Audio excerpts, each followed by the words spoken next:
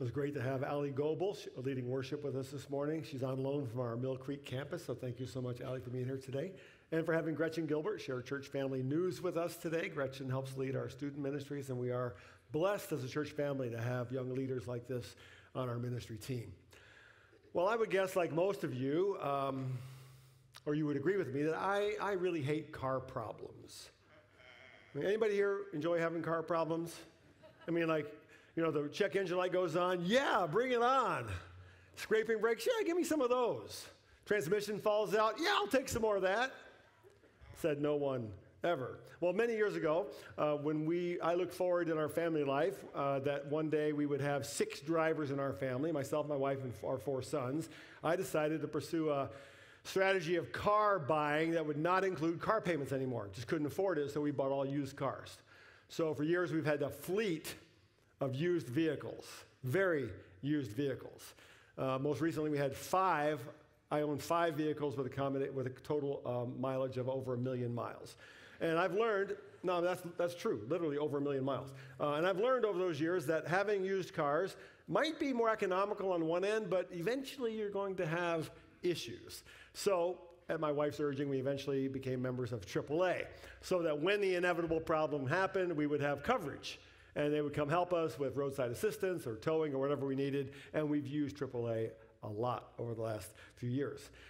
Just a couple of weeks ago, one of our boys was driving home from out of state, and I got a call on my cell phone about 1:30 in the morning. He was broken down on the side of I-88 about 20 minutes from home.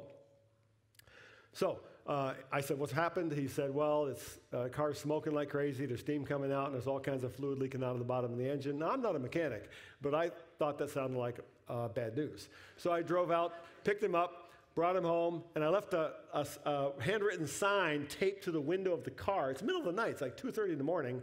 You know, we're going to have this car towed by AAA first thing in the morning. So my son got up early, drove out to that spot, was going to call AAA, but wait for them right there, but the car wasn't there. The police had it towed in the middle of the night, must have created some hazard, and they towed it to an impound yard. So we had to call AAA. They went to the impound yard, towed it to our mechanic, who found out it was a catastrophic failure, could not be repaired. We had to junk the car. But the point of the story is we had coverage. We had AAA just for that very purpose. So we're in a series today called Songs of the Soul. We're in our 9th week. We have one more week to go. We've been walking our way through this beautiful book in our Old Testament called Psalms. Now, many scholars believe that Psalm 91 that we're going to look at today is the second most favorite psalm of all time. Of all 150, it's the second most favorite. The most favorite is Psalm 23. It's the one most people know, the Lord is my shepherd. But this comes right behind it because it's a very beautiful psalm. It's one of the most comforting psalms in all the Bible. And yet, we're going to find that in this psalm, there are some things that are just hard to understand. And we have to wrestle with them today. So let me begin it for you, and then we'll stop and break it down as we move through today's message. Psalm 91, beginning in verse 1. He who dwells in the shelter of the Most High will abide in the shadow of the Almighty. I will say to the Lord, my refuge and my fortress, my God in whom I trust. For he will deliver you from the snare of the fowler and from the deadly pestilence. He will cover you with his pinions, and under his wings you will find refuge. His faithfulness is a shield and buckler. Now, I'm going to pause there. We're going to talk about 3 things this morning in this psalm. First, a promise, and then a problem, and then a fulfillment. So first, the promise of protection. Now, Psalm 91, you may know, is often called the soldier's psalm or the trench psalm, because all the way back in World War I, soldiers would often recite this psalm every day before heading out into battle. And they would put it on cards and put it into their uniforms somewhere for protection, and for good reason. Even now, most recently, soldiers are given bandanas, camouflage bandanas, with this psalm printed on that bandana. They'd wear it on their heads underneath their helmets as they've gone into battle in the Middle East, different places. Again, for good reason, which we're going to see in just a moment. But the first thing we notice about this psalm is that in the first 2 verses, the writer uses 4 names for God. I put them in red. I'm going to go through them so you can see them. He says, he who dwells in the shelter of the Most High. Now that Hebrew word is Elyon. It refers to the supreme God, the God who is above all gods, God who is greater than all the gods of all the surrounding pagan people groups. He who dwells in the shelter of the Most High will abide in the shadow of the Almighty. This is a different Hebrew word, El Shaddai. It also refers to a God who is all-powerful, but specifically one who is able to keep his promises. Keeps going. Will abide in the shadow of the Almighty. I will say to the Lord. Now, this is a different Hebrew word. You've learned through this series that whenever you see that word in all caps in your Bible, it's translating the Hebrew word Yahweh, which is the ancient holy name, the personal name of God. I am that I am, sometimes translated Jehovah, and that's the name God gave to Moses way back in the Old Testament. My refuge and my fortress, my God. Here's the fourth word, Elohim, which means the creator of all things, in whom I trust. So some of this is poetic repetition. The psalm writer saying the same thing in different ways, which you see other times in the Psalms. But there's also something else I think we can pull out of here that's very beautiful. The psalm writer, I think, right off the bat is recognizing that the God who is supreme in authority and power, the God who is above all things, the God who created the entire universe by speaking his word, this God can also be known. He's given us his personal name. He's the God who is near and lives in relationship with us. We'll come back to that later in the psalm. And then we see a whole series of images that convey protection. God is our shelter. That means a secret place. The shadow of the Almighty. That literally means shade. These were people who lived in the Middle East, and a tree or a covering would shade them from the hot sun, offer protection. Refuge means a place you run to in the midst of a storm or gale. Fortress is even more dramatic in its safety and protection. Then shield and buckler are military references. That's what a soldier would carry into battle. A shield was a larger shield. The buckler was a small handheld shield. And then we see an image that's a bit surprising to us. In verse 3, Psalm says, "For he will deliver you from the snare of the fowler." Now, what's that talking about? Fowler is not a word we use much in English anymore, but it means a hunter. And a snare is a trap that the hunter uses to catch prey. And from the deadly pestilence. Pestilence is a kind of a Bible-sounding word. It means an overwhelming disease or a plague that ravages. It's a symbol for evil in the world. He will cover you with his pinions. I'm sure some of you were like, what's a pinion exactly? Well, it's called sort of an old-fashioned word for feathers. And under his wings, you will find refuge. So the image here is of a mother bird who's protecting her chicks under her wings. So you put all these images together, and we see the God of strength and might, who's like a warrior in battle, a fortress, but also the God of tenderness and comfort and care, like a mother eagle or a mother hen. And then there are also three words that point to how we know and experience this protection. The psalm writer says, he who dwells in, that means to remain with, will abide in, that word means to lodge or to literally stay the night with, in whom I trust. That's in whom I place my confidence and my faith. These are all words that point to faith and an intimate relationship, and we're going to come back to those a bit later. So the promise is, right here at the beginning, that God promises to protect, to deliver, to cover all those who dwell in, abide in, and trust in him. Beautiful and comforting words. And yet now comes the problem. Because the second part of the psalm, I think, presents a problem of perspective. Problem of perspective. I'm sure most of you have seen those images. That the first time you see them, they look like one thing, and then the longer you look at them, they look like another thing. Okay, take a look at this one. How many of you see a duck? How many of you see a bunny rabbit? First time I saw that, all I could see was the duck. I knew it was supposed to be two things, but I kept looking and looking. Finally had to Google search what else is in there, and I found the rabbit.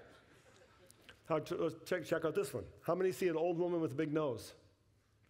Really? Nobody saw that. That's what I see right off the bat. How many see a young woman looking the other way?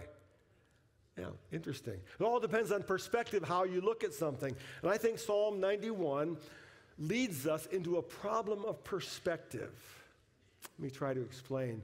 Years ago, a new family began attending Chapel Street. Then it was called First Baptist Geneva. And they had a 20-something-year-old son who began experiencing a very challenging and scary issue in his life. Eventually, he was diagnosed with something called bipolar depression, which, if you know anything about it, it's a very, very difficult, terrifying, scary thing. His parents did their best to get him into treatment. They prayed for him. They had lots of people in groups of the church praying for him, and yet he continued to struggle. He would go on and off his medication, and when he was off, he would disappear, and sometimes for months at a time. Police would find him in a state thousands of miles away, just wandering on the side of the road, disoriented. It was a terrifying time for these parents. This went on for maybe a year or so, maybe longer, and one day the young man's father came to my office at the South Street campus. He walked into my office. He was carrying his Bible. He walked up to my desk, and he dropped his Bible on my desk, and he said, "I'm done, Pastor. I'm done." We talked, and what he was saying was, I've prayed and prayed and prayed for my son, and God has not kept him safe. God has not come through for me. I'm done. Now, the end of that story, as I recall, was a good one. There was a redemptive ending to that story, but in the middle of the story, it was not good. And the dad was very bitter and broken. We picked the psalm up in verse 5. We read, "You will not fear the terror of the night, nor the arrow that flies by day, nor the pestilence that stalks in darkness, nor the destruction that wastes at noonday. 1,000 may fall at your side, 10,000 at your right hand, but it will not come near you. You will only look with your eyes and see the recompense of the wicked. Because you have made the Lord your dwelling place, the Most High, who is my refuge. No evil shall be allowed to befall you, no plague come near your tent. For he will command his angels concerning you to guard you in all your ways." Let me pause there, just short word about angels. I don't want to take a lot of time on this, but angels do appear in the Bible. Angels are mysterious beings that occur in many different places. The Bible tells us that angels are created supernatural beings that exist to do God's bidding. They're his messengers, and you see that often in Scripture. Now, point of clarity here, I hear this often, and I just want to make it clear that angels are not people who have died and gone to heaven, okay? Different thing. Angels are a completely different thing, so it just bugs me when I hear people say that, so let's get that clear. But how about a question? What does the Bible say about guardian angels? Is this a teaching about, do we each have a guardian angel? Well, the Bible nowhere teaches that clearly, but it does indicate that angels interact with people sometimes. Sometimes people know they are, sometimes they don't know they are, but we really can't know much about angelic activity because it's supernatural. Someday we might know, but now we really can't know. But what we do know a lot more about, because the New Testament tells us about it, is the work of the Holy Spirit in our lives. That's how the Lord communicates with us and leads us through his Holy Spirit. So we should pay a lot more attention to that than we do to angels. So continuing the psalm in verse 12, "On their hands they will bear you up, lest you strike your foot against a stone." You might recognize this. Satan used it against Jesus in the wilderness. We'll talk about that in a minute. "You will tread on the lion and the adder, the young lion and the serpent you will trample underfoot." So God promises protection, and because God protects, the psalm says, you will not fear. You will not fear the terror of night, the arrow that flies by day, the pestilence that stalks in the darkness, the destruction that wastes at noonday. Now, this cluster of images points to both literal danger, enemy attack, which was real in those days, arrows on the battlefield, real arrows that could pierce, the threat of disease and plague. Also figuratively, pointing to any kind of evil that threatens. It sounds like 24-hour, all-comprehensive protection, sort of like a divine version of AAA or LifeLock or something like that. But then there's more. Verse 7, 1,000 may fall at your side, 10,000 at your right hand, but it will not come near you. You will only look with your eyes and see the recompense of the wicked. Now, it's easy to see why this is a soldier's song, right? It's easy to see why you'd wear this on a bandana. Verse 9, because you have made the Lord your dwelling place, the Most High, who is my refuge, no evil shall be allowed to befall you, no plague come near your tent, for he will command his angels concerning you to guard you in all your ways. And on their hands they will bear you up, lest you strike your foot against the stone. Now, if you're like me, or if you're thinking and following along today, you have a mixed reaction maybe to these words. On the one hand, they're beautiful, hopeful, comforting, but there's also a problem, isn't there? The problem is of our experience.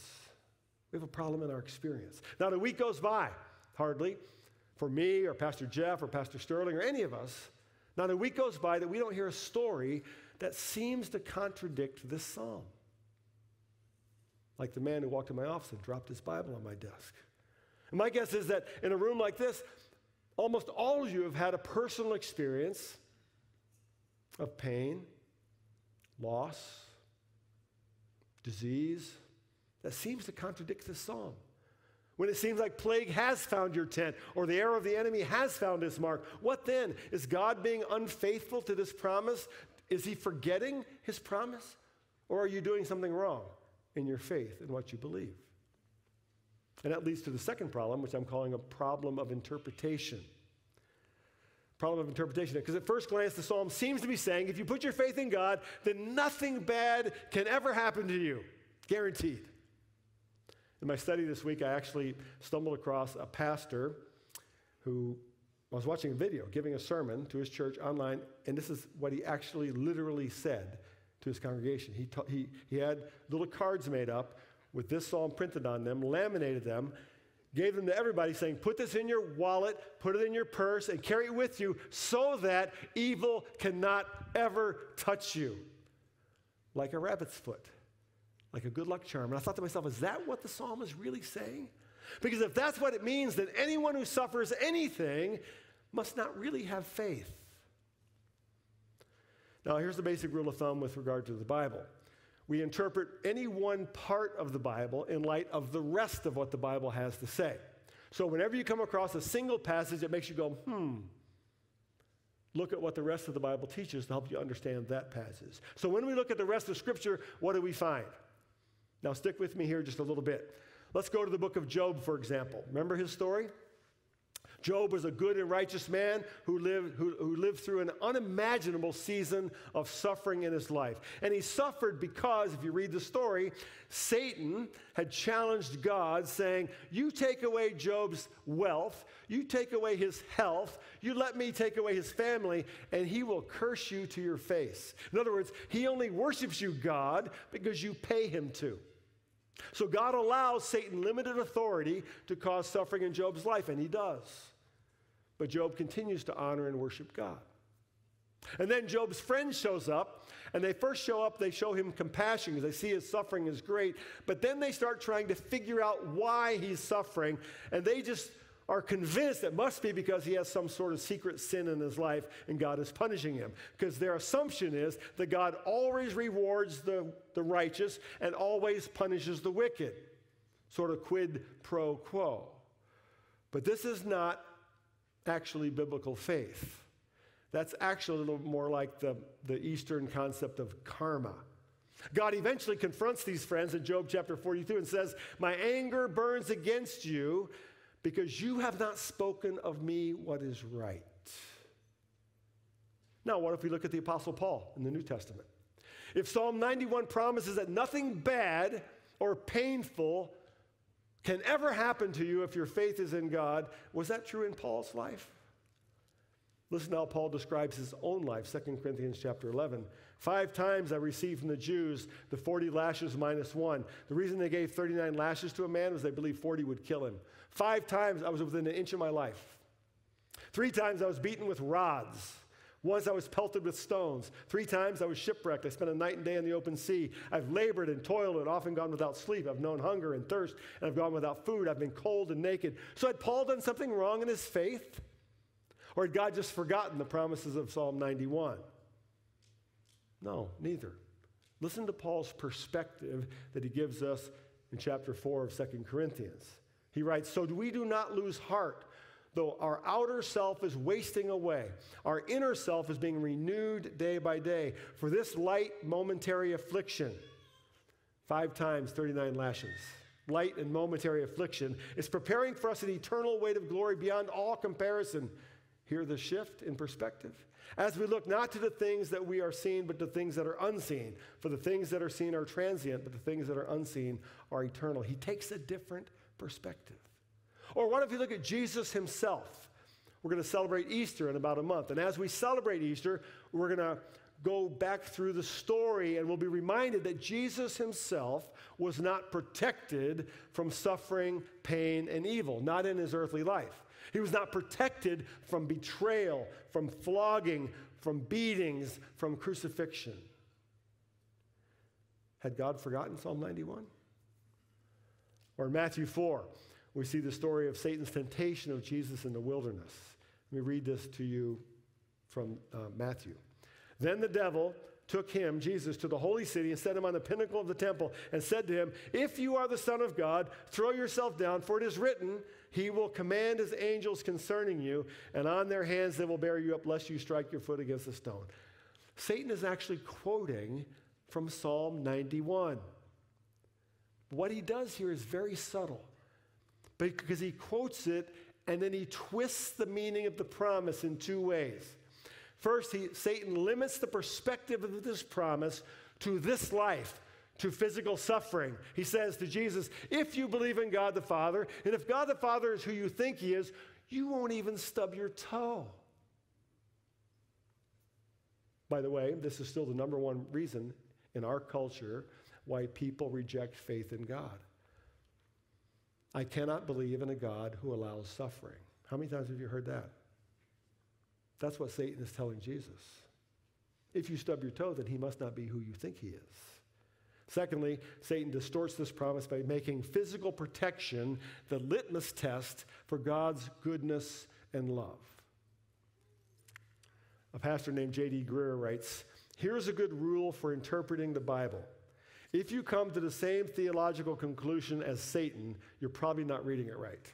Okay? Now, can and does God protect? Yes. Does he protect from disease? Can he protect from calamity right here, right now? Yes. We'll never know until heaven how often he has protected us. We can't know that. But our physical safety and our health now are not the main point of the story. Listen to Paul in Romans chapter 8. He writes, "For I consider that the sufferings of this present time are not worth comparing with the glory that is to be revealed in us." See the perspective shift? "For the creation waits with eager longing for the revelation, for the revealing of the sons of God. For we know that the whole creation has been groaning together in the pains of childbirth until now. Everything is fallen. Everything is broken. Everything needs to be redeemed. And not only the creation, but we ourselves, who have the first fruits of the Spirit, groan inwardly as we wait eagerly for our adoption as sons, for the redemption of our bodies. For in this hope we were saved. Now hope that is seen is not hope, for who hopes for what he sees? But if we hope for what we do not see, we wait for it with patience." And then this verse 28. "And we know that for those who love God, all things work together for good, for those who are called according to his purpose." Now, Paul can say this because his perspective is not limited to physical safety. His perspective is not limited to this earthly life. He has an eternal perspective. He sees things in a different way. And it's in this perspective that we understand the promises of Psalm 91 that tell us nothing can happen to you. Nothing can happen to me as a person of faith that God does not already know. Nothing can happen to you that God has not chosen to allow, and nothing can happen to you that God cannot and will not use for your good and his glory. That's the promise of Psalm 91. Jesus summarizes this perspective himself in John 16 when he says, "I have said these things to you, that in me you may have peace. In the world you will have tribulation. But take heart, I have overcome the world." And that leads us to the third part of the psalm, the promise fulfilled. The promise fulfilled. Verse 14, "Because he holds fast to me in love, I will deliver him. I will protect him because he knows my name. And when he calls to me, I will answer him. I will be with him in trouble. I will rescue him and honor him. With long life, I will satisfy him and show him my salvation." Now, notice a couple things here. Notice the change in voice. This is now God speaking, no longer the psalm writer speaking. This is God's voice. Next, notice the change in perspective. Listen to all the I will statements. I will deliver. I will protect. I will answer. I will be with him in trouble. I will rescue. I will satisfy. I will show him my salvation. These are all pointing toward a future fulfillment, a future deliverance. Now, who is him? To whom does God make these promises? To the one who holds fast to me in love, to the one who knows my name, he says. So the promise is protection, the perspective is eternal, and the promise is for those who by faith dwell in, abide with, and live in a relationship with God. And all this is fulfilled in and through Jesus, who, in Luke chapter 13, is looking out over the great city, the holy city of Jerusalem. Shortly before his death and resurrection, here's what he says. Jerusalem, Jerusalem. And I think he could be saying, Geneva, Geneva, St. Charles, St. Charles, Batavia, USA, Chapel Street. Jerusalem, Jerusalem, you who kill the prophets and stone those sent to you, how often I have longed, listen, to gather your children together as a hen gathers her chicks under her wings. Psalm 91, there's the promise. And you were not willing. The fulfillment of Psalm 91 is seen in the death and resurrection of Jesus. Through the cross, Jesus provides the ultimate protection and deliverance. Through the cross, Jesus shields us from the only disease that can truly kill us. And that's a disease called sin. Through his resurrection from the dead, we have victory over our greatest enemy, our final enemy, the Bible says, which is death itself. So this perspective then redefines how we see and understand God's promise of protection. I saw this week. One writer says, in heaven, no one will have any questions about Psalm 91. And that's true. Long ago, when one of our boys was only about 4 years old, I think we had 3 sons at the time. Our youngest was 4, almost 4. Our second son was about 4. And our youngest had not been born yet. But we took a 2-week family trip to Southeast Asia, to Malaysia, where my wife spent most of her growing up years, just to see where she grew up. And while we were there, this one son, who was about 4, developed sort of flu-like symptoms for a couple of days, didn't feel very well, got sick to his stomach, nauseous and stuff, but then he kind of recovered. So we thought it was just travel and strange food, maybe a little bug. Got home, and a couple of weeks after we got home, he developed this weird rash on the palms of his hands and the bottoms of his feet. Really weird. We'd never seen it before. And so we took him to a pediatrician. He had never seen it before. He sent us to a major hospital in Chicago with a specialist in pediatric infectious diseases from different parts of the world. And because the symptoms were similar to symptoms that point to a disease that can affect the heart. And if it does, it can be major health issues for that child. So we were concerned, obviously. And the doctor said, the only way we can check for this is a blood test. So I was sitting there with my son on my lap, and I said, sure, blood test. And I was expecting a little pinprick or something. A nurse comes walking out of the back room with a giant syringe. I mean, it looked like it was that big, a giant needle and a big, 2-gallon reservoir, at least it looked like to me. And it was scary to me, let alone my 4-year-old son. So as she's walking out toward us, he starts to grab onto me, and she says in this really sweet voice, Mr. Coffey, would you like to hold him, or would you like me to have him restrained? She's being really nice, but I was like, I'll hold him, okay? And as she got closer, she took his arm, had this big needle, and he looked up at me and grabbed it onto me, and with his big eyes filling with tears, he said, Daddy, why are you letting her do this to me? If you're a parent, your heart just breaks. Your heart just breaks. I knew things he didn't know. I had a perspective he didn't have. How could I begin to explain to him that it was because I loved him that I had to let this happen? How could I explain to him that if I could just give my blood for his, I would have done it 1,000 times over? But I couldn't explain in that moment. I just said, hang on, buddy. I got you. It'll be okay. And it was, and it turned out to be nothing, just a virus or something. But a few months later, maybe a year later, it dawned on me, I had learned something in that moment. I learned something about the love of God. Because I learned that as I was holding my son, just assuring him that I was going to hold on, that it was going to be okay, that's how God was holding me at the same time. And that's the promise of Psalm 91. Because he who holds fast to me in love, I will deliver. I will protect him because he knows my name. That's the promise. Would you bow with me as I close this morning? Lord, we thank you for your word today, for this beautiful promise of protection, beautiful ancient words that people have clung to for centuries. And we know the world can be a scary place. We know that in these days, right now. We know we face times of pain and loss and fear and struggle. But help us to see with your perspective. Help us to trust your sovereign care, your eternal promise. Help us to be among those who know you by name. Pray these things in Jesus' name.